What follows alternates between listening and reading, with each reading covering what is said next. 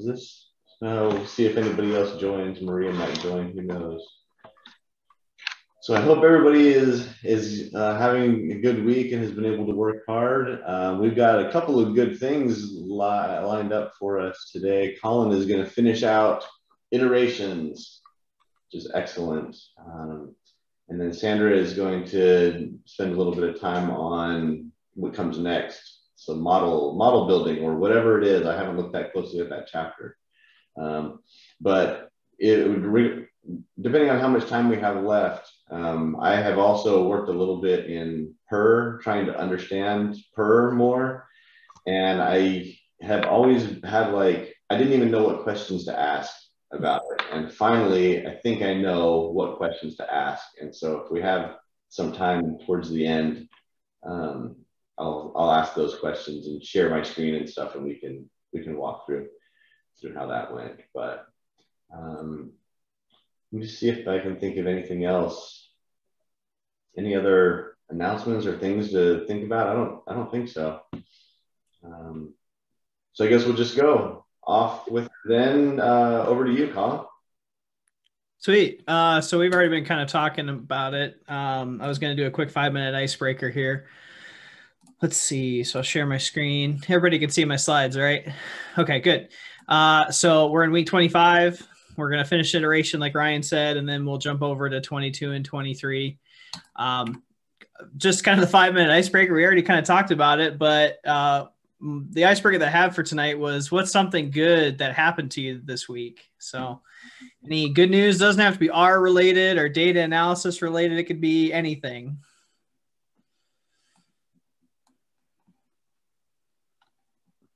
My wife was on vacation. She went and met up with some of her family out in California. The good part is that she came back, and it was right at the time that I needed her to come back. So it worked out. I only had 4 days in me of doing it by myself, and she finally came back right in time. That's good. Something good happened this week. This weekend, we have a family rejoin together, and we had a barbecue. We used something new, not American style barbecue, but some kind of Asian style. And this is the first time we try it, and I didn't expect it to be good, but it's turned out to be really good. So everyone was happy. Great. It's great that you guys spent some time with your family too as well. Yeah. Mansa, Sandra? I would say that what happened is that my kids go back to school. It's always good. It's always good. Sorry, you cut out there a little bit. Did you say your kids went back to school? I think Sandra might be frozen. Okay. I can't remember. It's always me or anything. So, and my daughter got her license. Oh, great. That's good. That's a good thing too. Mansa, what about you? I tried making 3 sledges cake and it turned out to be okay. So that's great. Congratulations on an cake. Excellent. Great. Well, I'm glad everyone's having a good week. So just let's jump in tonight. We're just going to kind of go, here's some quick housekeeping things. Like I said, we've all been around here for several weeks, so I don't need to remind everybody of any of these. The most important one that I think is, if you have any questions, make sure you ask them. Don't be afraid to stop me or to correct me in any way. If you have a question, most likely someone else has that question. So I just want to reiterate that to make sure that it is okay to stop me if you have a question or want to discuss something further. But the rest of these, we pretty much know these. We're in week 25, so I shouldn't need to keep covering them. So tonight, what we're going to do is we're going to finish chapter 21. We're going to talk about, I think we'll quickly review mapping over multiple arguments using map 2 and PMAP. I'm going to quickly review those. I felt last time I was kind of breezing through those, and I felt that I could have maybe done a little bit better of a job kind of covering what I was trying to discuss. So I'll kind of review those really quick. Then we'll talk about per walk. Then we'll discuss some other patterns of for loops, specifically talking about predicate functions and talking about, I think it's aggregating and the other one, the other function that was available. But we'll talk about some other patterns for for loops. I'll probably take about 15, 20 minutes, and then we'll jump over to Sandra. We'll jump over to chapters 22 and 23, and we'll start talking about modeling. So to kind of get us back up to speed where we left off, we were talking about per map functions, and we were kind of going through some of the examples and looking at the advantages of map. But one issue that we ran into was this concept of, well, what if we have multiple inputs? What if we have more than one input that we want to provide to a function so that we can use that to iterate over multiple objects? And we talked about that per provides two different functions for us. We talked about map2, which allows us to input two inputs into it.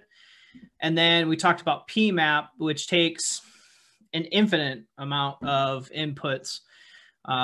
So we talked about why there isn't like a map3 or a map4 or map5 or map6, mainly because that would just become redundant and it would never end. And so the per package decided to just use a pmap, which allows you to specify as many inputs as you want.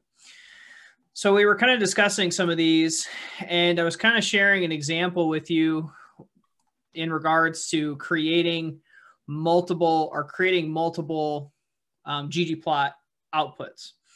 And so one thing that we were looking at was this first one of just say we want to map over the empty cars columns and output some type of scatter plot.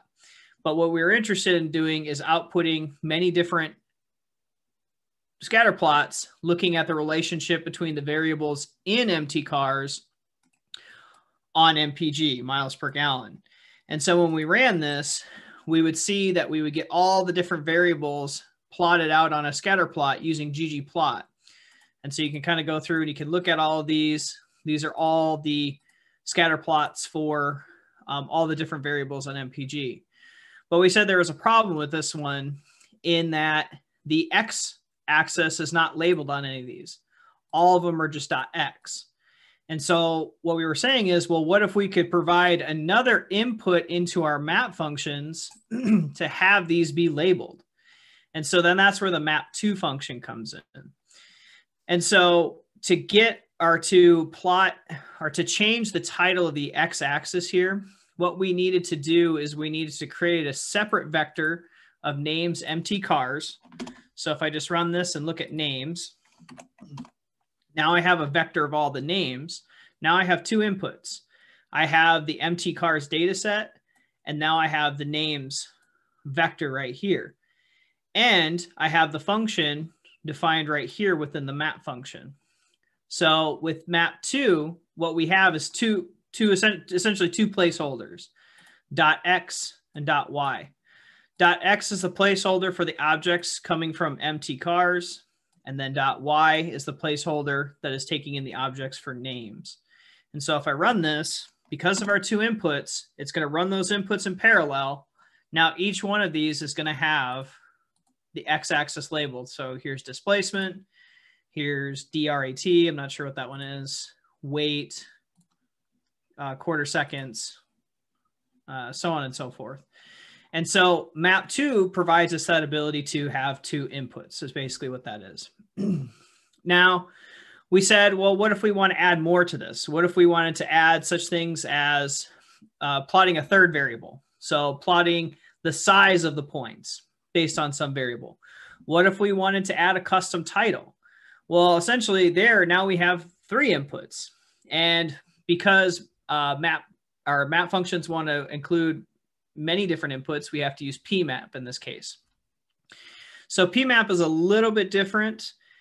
So what we have to do for pmap is we have to essentially create a list of all of our vectors or all of our inputs. In our case, we want to plot the x variable. We want to change the size of the points, which I call the bubble. And then we want a custom title. And then these are going to basically be the three inputs for it. Then we have to define the function that we want these inputs are that we have defined the function that uses these inputs. And in our function, the arguments are our input items. So here, because we're plotting the x-axis and we want to plot all the variables in empty cars, we're going to plot x var right here. Then if we want the bubble var, which is going to be the size of the point, we have it specified for size here. And then for the title, we have our title that gets introduced into that labs or that labs function there for ggplot. And so basically what it's going to do is it's going to take this args list and it's going to run these in parallel as it performs that specific function. Now, the flexibility of the PMAP is we could have 4 inputs, 5 inputs, 6 inputs, as many inputs as you want, but you have to kind of follow this basic structure. What's also nice about this, and something that I wasn't completely comfortable with when I read the chapter, was that instead of just doing a list of objects, you could do a list of functions if you wanted to. And so I kind of understood the basic concept, but I couldn't really think of an example of how to do it because I haven't ever used it. But you could think about that you could change these inputs into a function and then just provide, or different functions here, and then provide different inputs.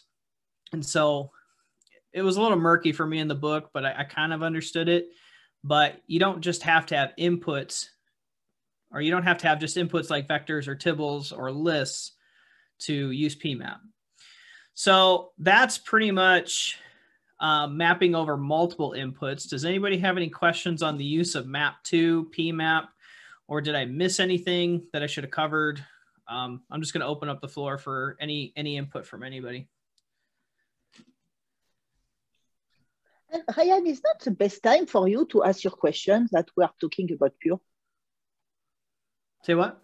I certainly can. I don't want to take away any time from you. No, but it's just that it's connected to okay. To pure. Yeah. I'm happy to. I'm happy to go through mine. It might take a little while. Anyway, I can go through all my stuff once Collin's done. But if you anyway, I don't want to move in on your time is all. So. Okay. And actually, Collin, what is neat is you didn't talk about it's a set name, because the set name, yeah, after you could name all your lists, yeah, you know, because even if they're plots, they have name. Yeah. Oh, yeah. So I forgot to tell you about set names. So set names basically is the way I understand it is that you can supply it with a vector or an object that contains the different names to it. So when it gets outputted, those objects are named in the outputted list. So if I run this, then I run the PMAP, and then I run the MT cars, and actually I do need to run these because one of my examples use this again. You can see all of the objects are now the custom titles. So if I look at this right here, you can see its relationship between MPG and cylinder.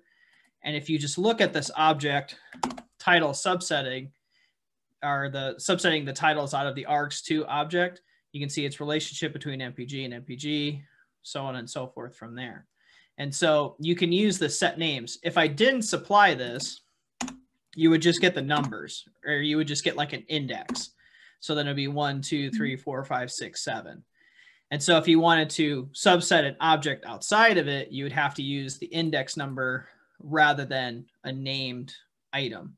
Is that clear? Okay. And the object that you put into set names needs to be the same, I think. Now that I'm thinking about it, I'm not sure. Someone might want to double check me on this.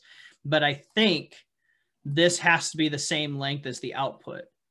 But what I'm not confident is if the recycling rules apply to this or not. I don't think it does. I think it has to be the same length. But someone might want to double check me on that one. So the next ones are pretty easy to kind of wrap your mind around. The book kind of talks about the walk function as an alternative to map. Walk is important when we want to capture the side effects for the function, not necessarily the output or the return value. And so the 2 different use cases that the book talked about was when we want to render output to the screen, or we want to save files to disk. So the book has this quote in it, and I thought it was kind of important. But the important thing when you're using walk is the action, not necessarily the return value. And so let me just show you the example here that I have. But say I wanted to save all of these plots to my computer. Well, that's a side effect. Writing to disk is a side effect. I'm not outputting the plots to R. I'm trying to capture the side effect of just putting it on disk. I don't care about creating the plots so I can use them later. So that's where we can use walk or pwalk. And so what I'm basically doing here is I'm first specifying the paths. So all this function on line 296 does is it just gives me a bunch of string values to name our plots. And that is not correct because I think I need to, I forgot to do something up here. Do this. It's because you run without the name. So. Yep, because I ran without the names. And so if I run it now, it should be good. Hopefully I don't have to off-road here. So now I have the list of the names. I'm going to save it as a ping file, a .png. Now what I'm going to do is I'm just going to pass a list object with the paths and my plots. I'm going to run the ggsave function, and ggsave has an argument in it called path. And so it's just basically going to write all of these ping files into my plots folder. And I'll show you that here in a second. But if I run this, all pwalk is doing is it's just trying to capture that side effect of write it to the disk. So nothing gets outputted from pwalk that I can use in my R environment. But if I go over to my file structure or my file system over here, and I look at my plots folder, now I have all of the plots that got outputted to my specific file folders that I wanted to put them in. So if I go through, now I have all these ping files that I can use, which is kind of nice. So again, walk is really good if you want to use them for like trying to capture side effects is kind of the best thing. The two cases that are most common are you're trying to render stuff to the screen, or you're trying to save stuff to disk that you want to save for later. Let's see here. So the Actually, book, go ahead. You show us something I've never seen. I've never seen how you use an argument in a pure. I saw that it wasn't possible to do that, something like that, the way you use pass. Oh yeah, well, yeah. I actually never used to use that, but like because pwalk has the ... in it. Okay, it's a okay. So like if you look at the documentation of it, all the map functions have the ... So if you pass the .f into it, it should take an argument. So if one of your functions has an argument in it, the ... will allow you that flexibility to define it, which is kind of interesting to me because somebody brought this up. So somebody brought this up as a question. I don't know if I saw it on Twitter, if I saw it on the Slack, but somebody asked why these .fs, .ys, .x, or .data. And I think it was actually, his name's John. He's kind of one of the mentors. I think he brought up the idea that the reason why we have dots is because they're trying to avoid conflicts with stuff that we have or different arguments and functions that you pass through. So the dots are trying to get away from the dots in front of like the .f or the .data is trying to get away from other arguments that you could possibly pass into through the ... Did that make sense? Is that clear? But I thought it was kind of interesting because I've always asked that question of like, why do we have all this .x, .data, .this? It's mainly because the tidyverse, people who develop the tidyverse packages are trying to stay away from other argument names or conflicts with those. So I thought that was kind of neat and kind of interesting to see like the forethought that went with that. So good question though. Yeah, but I've never started doing that. I never really understood the ... until I read like, I think functions chapter. Then I was like, these are really, really cool. I'm glad that these are available. Cool. Any other questions about walk? Okay, cool. So there's some other patterns for for loops that are available. And so I'm just going to kind of quickly go through these. And I thought they were kind of neat. And actually, I used one of these functions. I was glad that I read about this function because I used it actually this week. but the book kind of talks about some different functions that you can use. Instead of me kind of reading through these to save time, I'm just going to jump into the examples, but you can kind of read these. These are kind of the definitions from the book. But really all these functions do is they return elements based on some conditional that you specify. But what's important to remember is that they return values based on a single true or false. And so what was nice about this, and I'll share a couple of use cases that I thought was kind of interesting, but what you can do, the function keep and discard, you can provide a function in here that evaluates to either true or false and return those values that are true. So in our case, in empty cars, and we can look at it, if we pass empty cars into it, it's going to take every single column of empty cars, and then using this function, max of every column of .x, any column that has a value that is greater than 50 will be returned. Another way to think about this is just take keep and place map with it, and then think of it as like, it's a filter almost. It's kind of like a filter using this function is the way I thought of it. So if I ran this, I should only get 2 columns returned because there's only 2 columns that have a max value above 50. Now, discard is just the opposite of this. It's the same thing. It's just going to discard any column that evaluates to true based on this conditional that we provide. In our case, we're saying discard any columns that have a value greater, that have a maximum value greater than 50. You might not see it, but you'll know that 2 columns are gone because empty cars has 11 columns. Now we get 9 columns returned. Okay. Any questions about keep or discard? I was sitting there, I remember reading the chapter, and I remember saying to myself, I don't know if I'll ever use this. Well, that was actually a lie to myself because I found a situation where I could use it this week. I found myself in a situation where I was doing some map functions that would return an empty tibble. Now, the problem is that after I got this list of tibbles returned, my process sometimes returned an empty tibble. And in that case, what happened is I was going to do some like calculations beyond with all those tibbles that I returned, but I was getting an error because I had an empty tibble. So what you could use as a use case for discard or keep is in cases where you don't have where you get like an empty tibble returned. So in this case right here, if I look at this object empty tibble, you can see I have data here, I have the empty tibble, and then I have data here. If I run this mean function, yeah, it's going to return an NA, but it's also going to return a warning to me saying, hey, there's something that's non-numeric, so I'm just going to return NA. Well, what I could have done is I could have used discard up here first, write some type of conditional. In my case, I'm saying n rows equal to 0. Discard that. Empty tibble doesn't have any rows.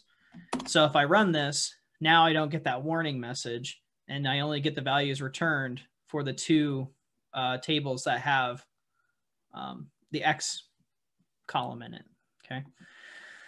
So I actually used this. I was like, wow, this is great. At first, I was like, I don't know if I'm ever going to use this. And then lo and behold, when I say it, I was like, oh, this is a case that I can use this. So any questions about the use of discard or keep?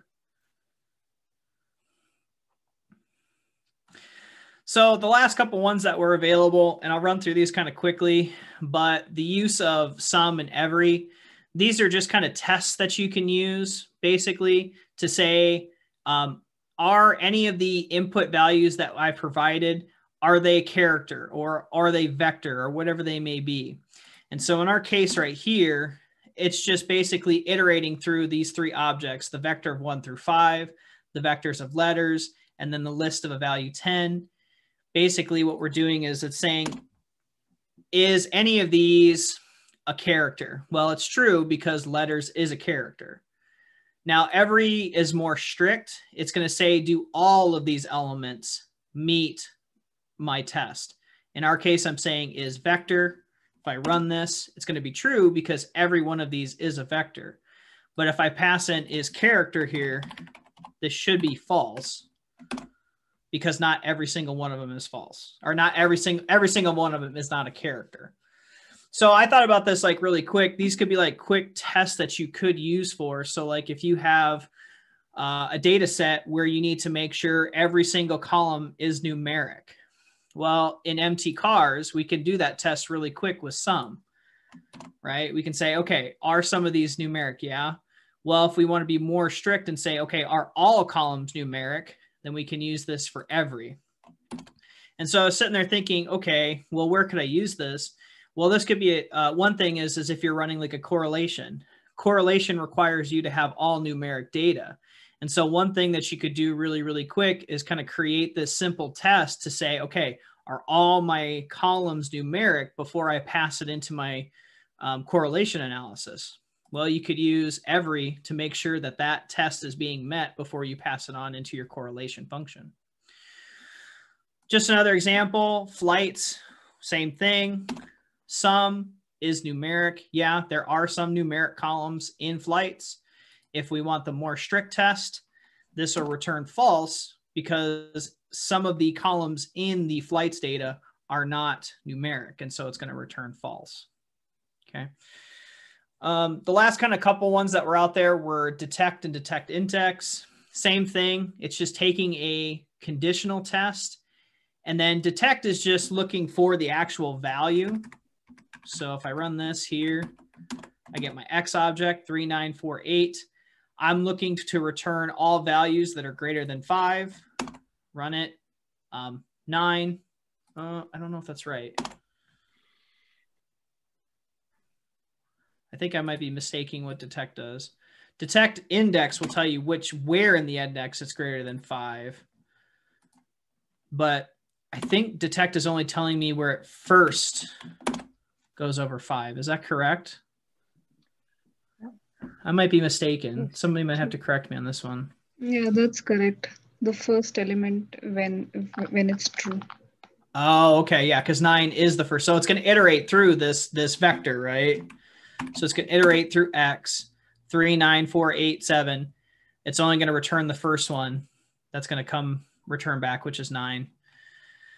If you wanted to look through if you wanted to use a conditional to go through each one going from the first element forward or the last element backwards, you would use head while or tail while. Same thing, same test.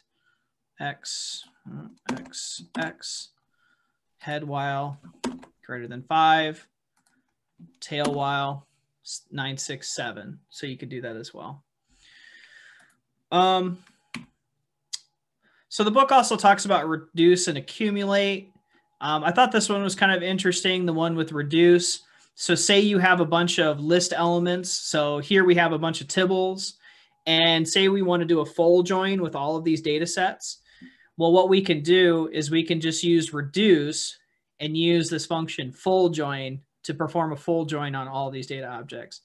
So I thought this was kind of interesting. I was trying to find a case where I could use this, but I don't do a lot of work that requires full joins of like 3 or more tables, but in your work, you might run across that where you could just perform a full join on many different tables all in one.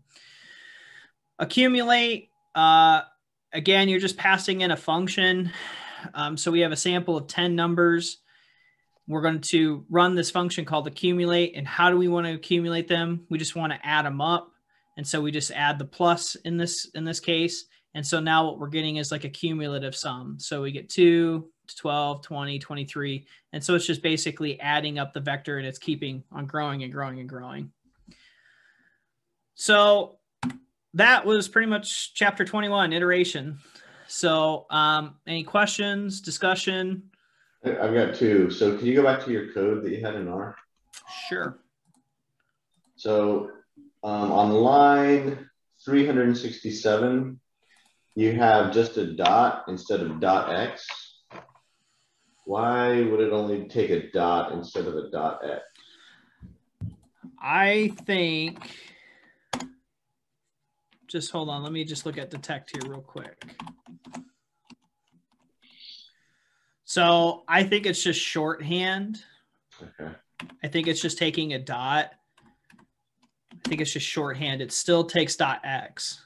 Okay. So I think it's just shorthand. I think this is, I shouldn't say that. I was thinking that this might be a case of lazy evaluation, but now that I'm thinking that, I don't think that's true. But I think it's just shorthand. The book talked about it for being dot, but when I'm looking at the function definitions, it has .x, .f, and so on and so forth. Okay. My other question, can you go up a few rows where you were I think we're getting close here. So yeah, let's do this one right here. Or 300, like row these predicate function examples. Okay. So actually go up one more. I want to see if there's a simpler. No, okay. So under the predicate function examples. All right. So what this is doing is taking the empty cars and it's keeping all of the columns where the maximum value in the column is greater than 50. Yeah. Yep. And so the displacement and the HP are the only two where the maximum. Okay, good. All right. So now can you go to MT cars and do a split after that and split it by cylinders or whatever?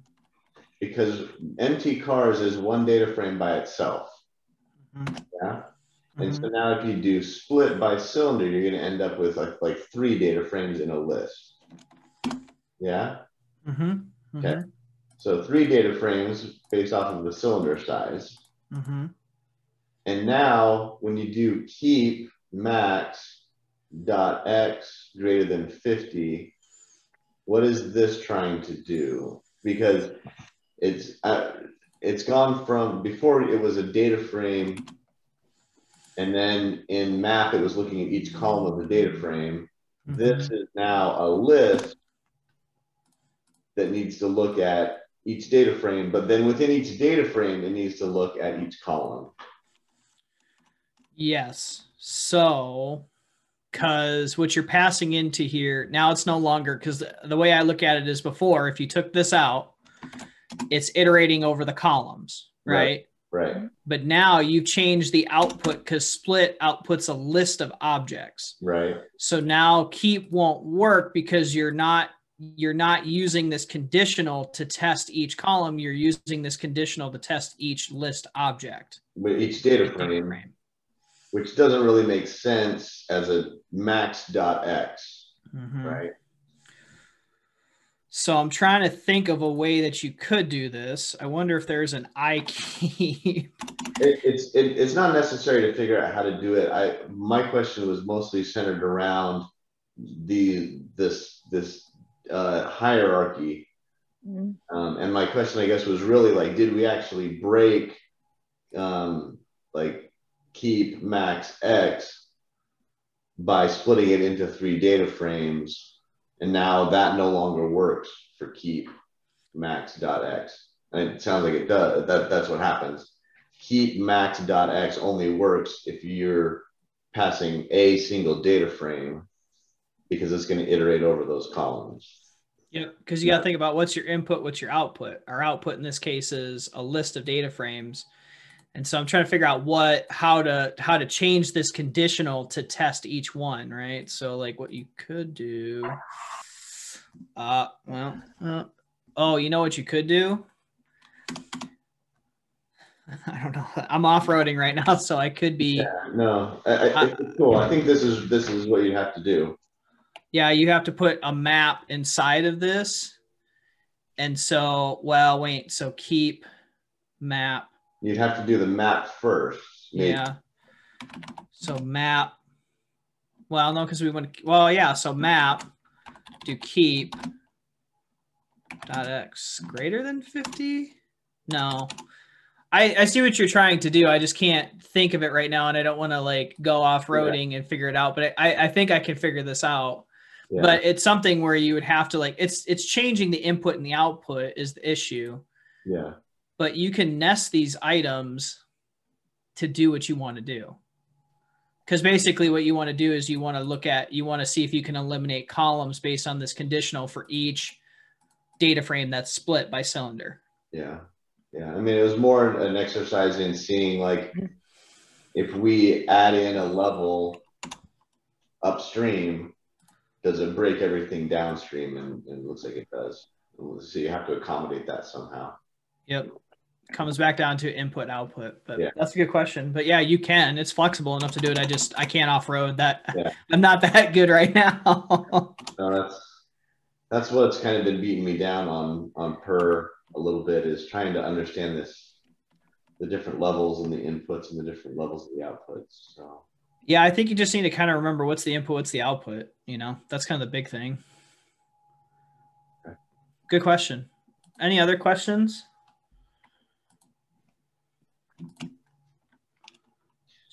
So I was going to suggest maybe I was going to show what I was working on with per, trying to get my head around it all.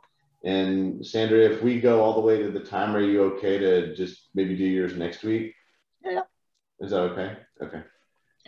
Maybe I can do the introduction, because the introduction is still short. Yeah. Yeah. Okay. And let me stop sharing. You can share. So how much time should I save you, Sandra? 10 minutes. 10 minutes. Okay. That means I've got about 10 minutes or so. Okay. I can stay after too if you want me to help you with some other stuff too. I don't have anything after this. All right. Let's see. So I'm going to share screen number 3. All right. So this was a conversation that I had with myself as I was going through just exploring around with per. And so I'll read you the comments and I'll read you the code and we'll just look through it or whatever, right? Okay, so first I'll load the tidyverse, which I think I already did. Okay, good. So in this exercise, I just want to take the square root of sepal length column of the iris data set. Okay, so hopefully everybody's a little bit familiar with the iris data set. It's a pretty simple one. It has these four numerical columns: sepal length, sepal width, petal width, but then it has a factor column of species. Okay, pretty straightforward, right? And what I'm trying to do is take the square root of each of these items, 5.1, 4.9, and so on down.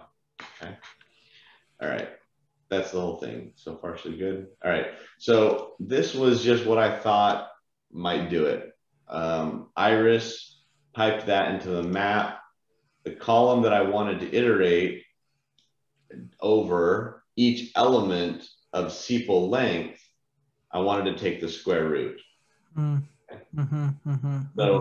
Sorry, I didn't get why we need map. I didn't get. Okay, I know the iris, so I don't get why mutate shouldn't find the way directly. Why mutate what? What mutate? Have you tried if you could just mutate? Right. No, I probably could just mutate, right? Yeah, just mutate that column and square.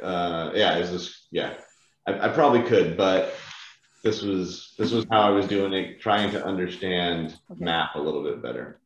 Okay, so I ran this, and I get an error in as mapper.f object sepal length not found. So my idea that piping in this data frame of iris into the map function, and it doesn't even find the sepal length column.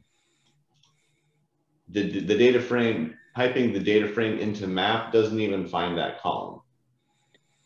Yes, but my understanding is that when you do iris the pipe, it means that now it's like all the list of columns of iris are the argument of your map function. So sepal length has no sense, because it's like we saw with Collin. We have the column.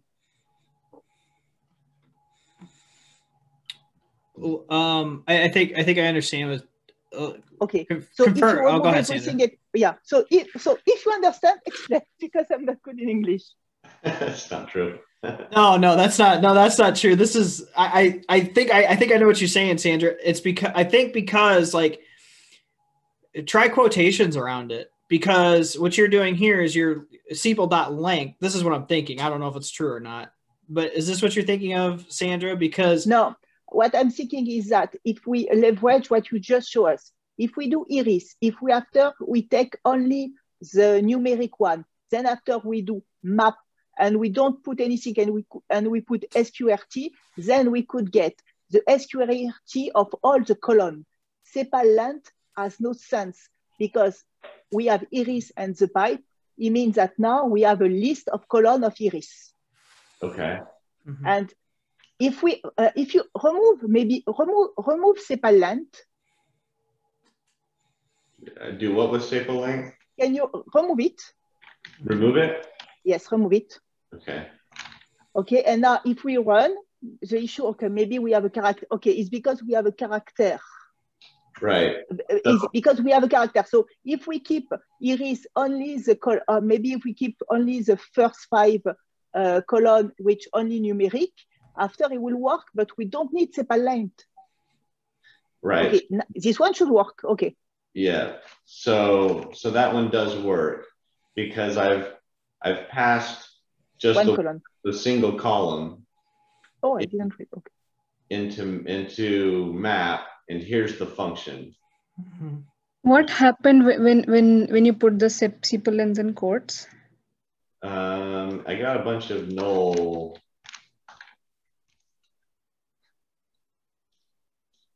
Actually, let me see if it shows up in the R markdown. Yeah.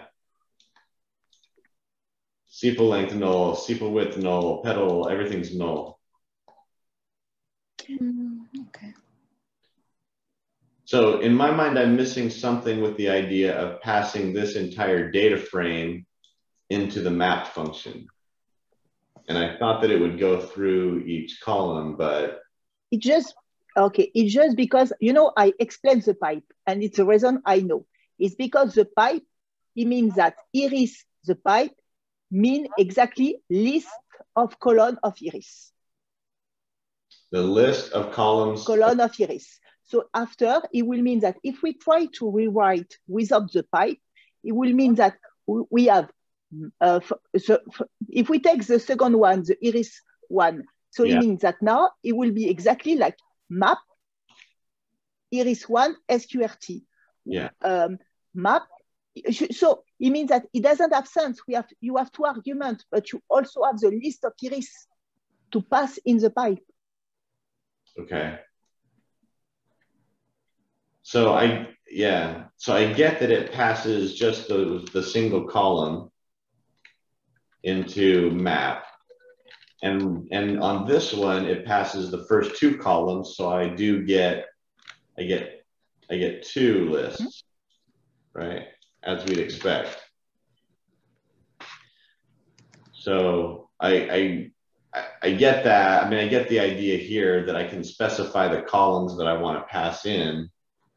I just had thought that just by passing in the whole entire data frame that it would work too, but maybe, I don't know, maybe I just have like bad syntax or something on this one.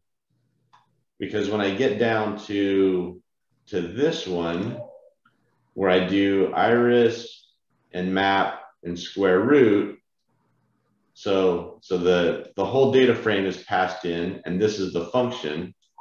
Then I get this error message: square root is not meaningful for factors, which makes sense because it's talking about the species column, and you can't take a square root of that. So I get that.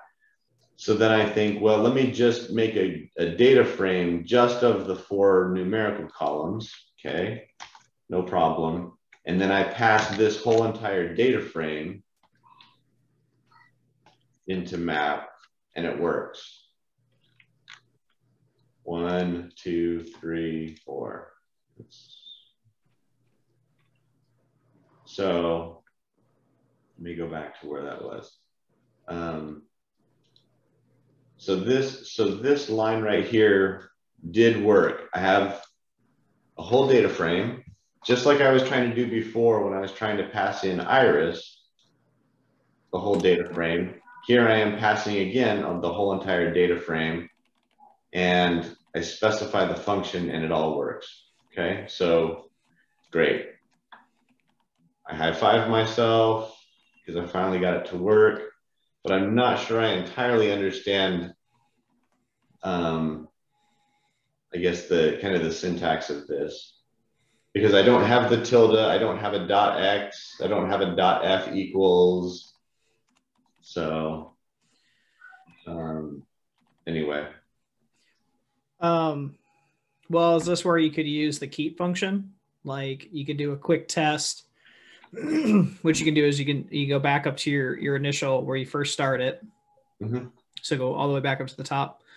So in between iris and your map, do a keep. So KEEP, close the function, close and open the function, and then use the function is.numeric.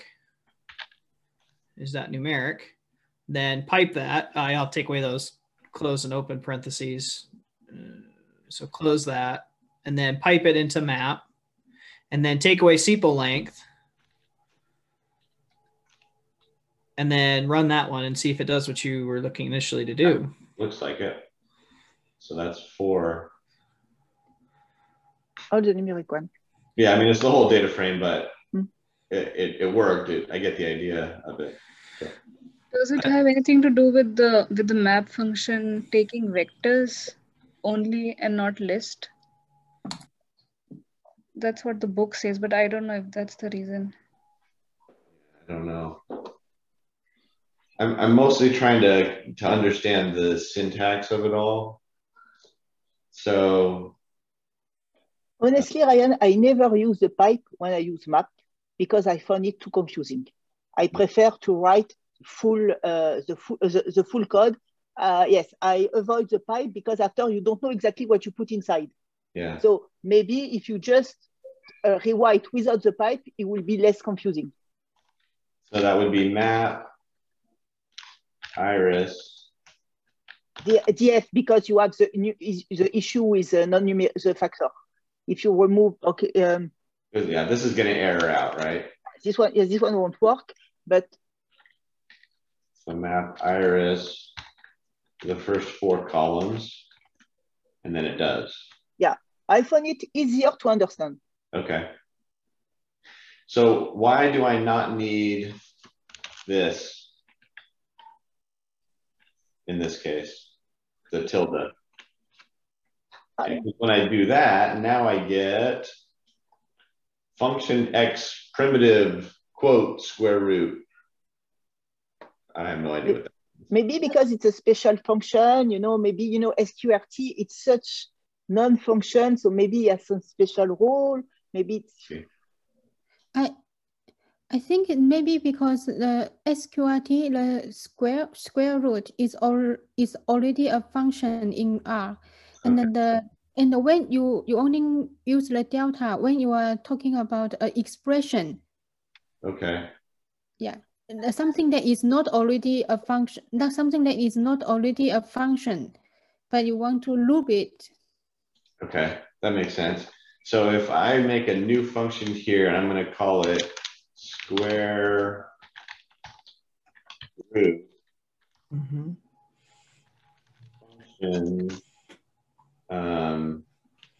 what would it be? Like number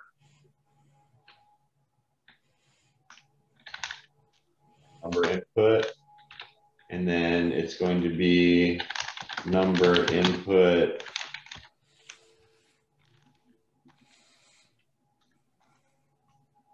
Is that right? Mm-hmm. Oh, but you need to close. But in this case, the square root. So you are gonna pass this function to inside your map. In this case, you still don't need the delta because square root is something you already defined. Okay. It is an expression. Is it not? Okay. For example, like x plus 2, like. Okay. So if I was going to define the function right here. Yeah. Yes. That's okay. what. I think so. Hope it's right. Like this? Well, now you shouldn't need that. Now you shouldn't need the tilde on this one because the tilde is just shorthand. It's shorthand to say define function. Yeah. Okay. So when do you include the tilde and when do you not include the tilde? So right here, you are defining the function here. You're defining an anonymous function. So in this case, you don't need the tilde. The tilde is only there if you want to use it as shorthand. So this should work. Yeah. It work. Okay. Yeah, it works. Because you got to remember the tilde is just shorthand. It's just shorthand for function. Okay. So how do I alter this line in order to use the tilde? Take away. And can you try tilde square root? Yeah, I'm still just doing a square root, but so take away all of this.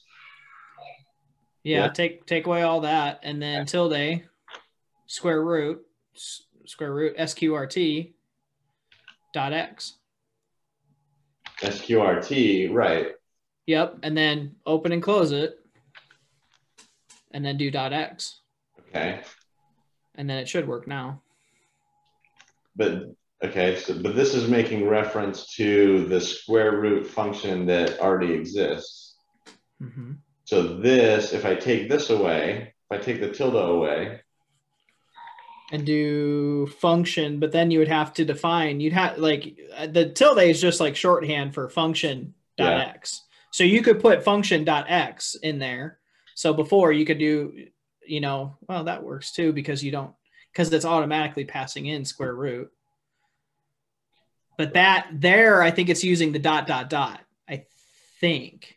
But yeah, a little confusing. Maybe. Well, my time's up. But we made it through the first line. Anyway, I'm this is why I have a hard time trying to figure out what it is. Like when you use the tilde, when do you not use the tilde, when do you define a function? What if it's an already defined function like square root? Anyway, I'll keep playing around with it. All right, Sandra. Okay. I only let you 2 minutes, but I will share. Take a couple extra if you need it. Okay, I think it's this one. Okay, do you see? Yes. Perfect. Okay, so it's chapter 22. So it's a very, very limited scope. We are just focusing on predictive exploration model, no math, no confirmation model, no informal inference, no data discovery, no math. It is, the model family is quite large. We have the recommender system that it will be when Netflix tell you what to see. We have the reinforcement. I will say that is more like making a computer know if a picture is a cat or not is a cat. And we have the unsupervised. Actually, it's what I run the most because I do a lot of segmentation. So it's unsupervised is more like sorting stuff and profiling your customer. And we have the supervised, the ones that are maybe more taught. And in this special family, we are just going to look at the linear one. It's all. So it's just to have the big family and just the little one that we are going to see on in the book now. And also, even if they talk about it at the beginning of the introduction chapter, we are not talking to talk about the training, the query, the test set, all the way we have to split the data. There is a lot of stuff to know about it, but it's outside of scope. So it was an easy chapter. Now, model basic.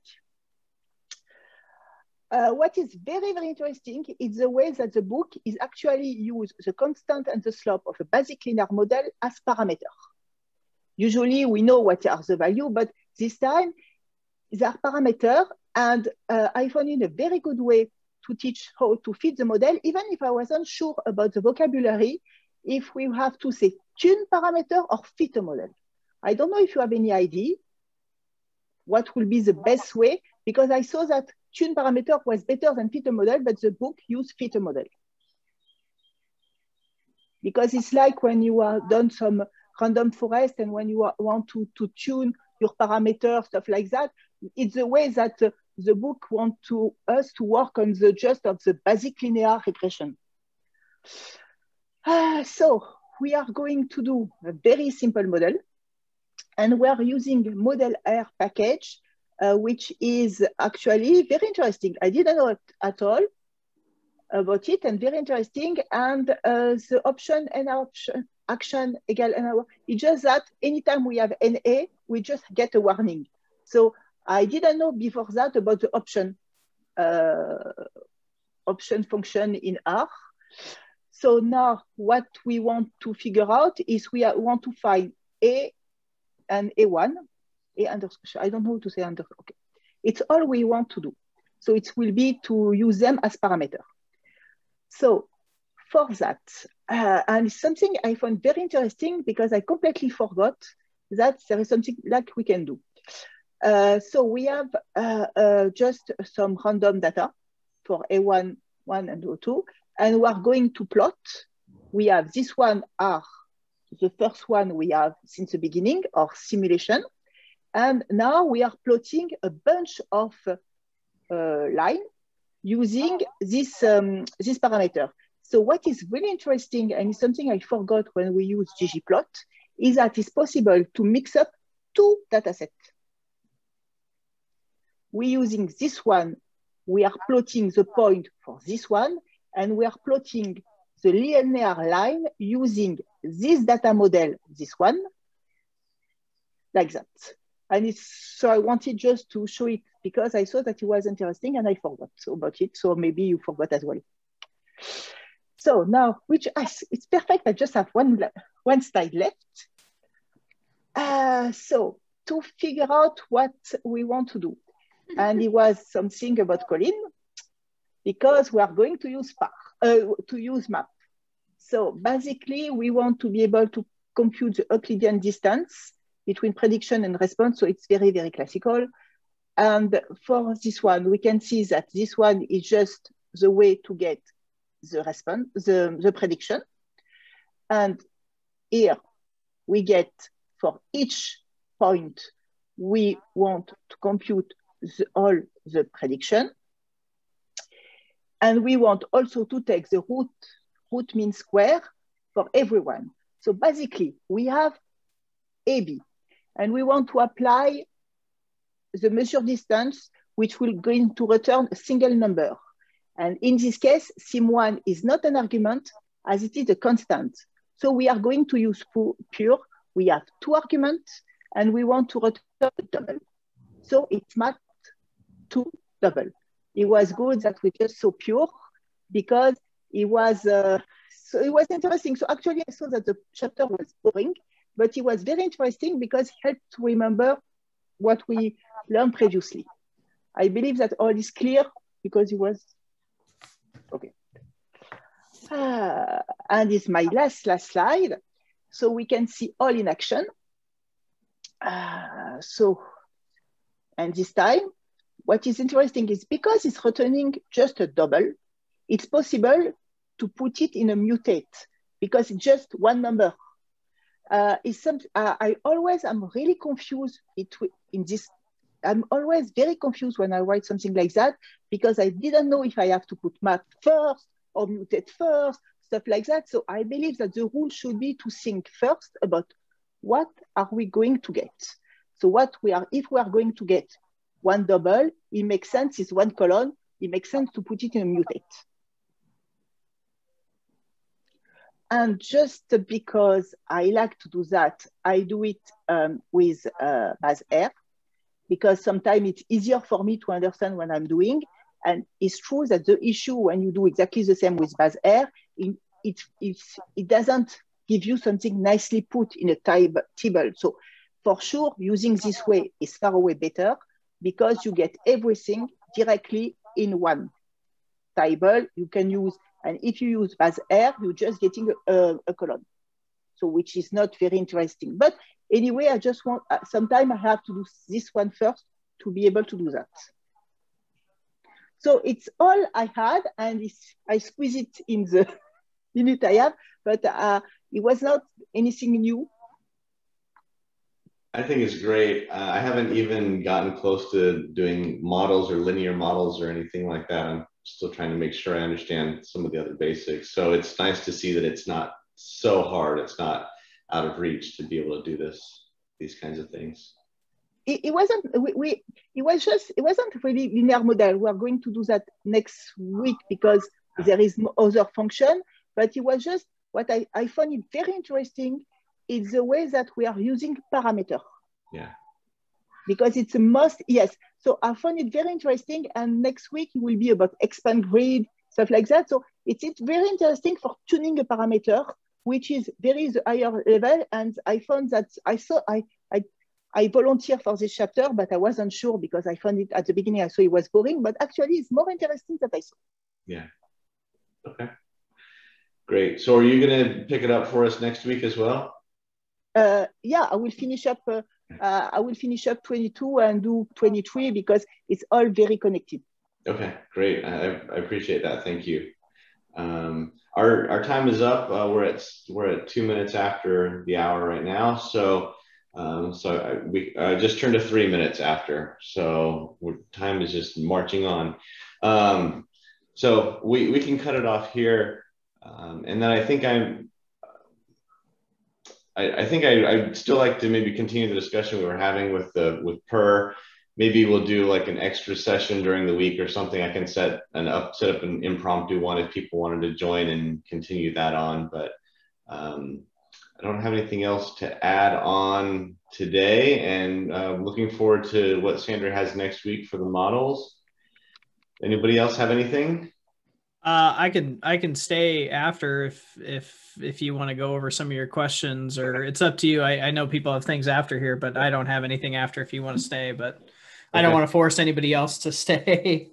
I probably should go. I have to take my kids over somewhere, but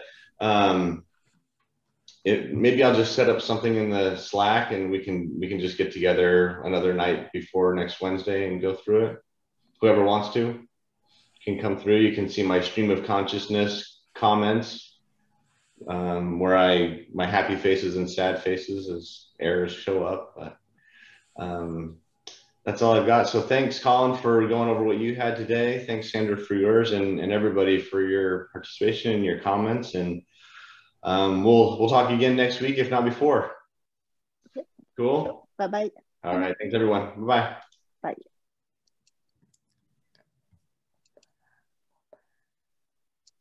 Bye-bye.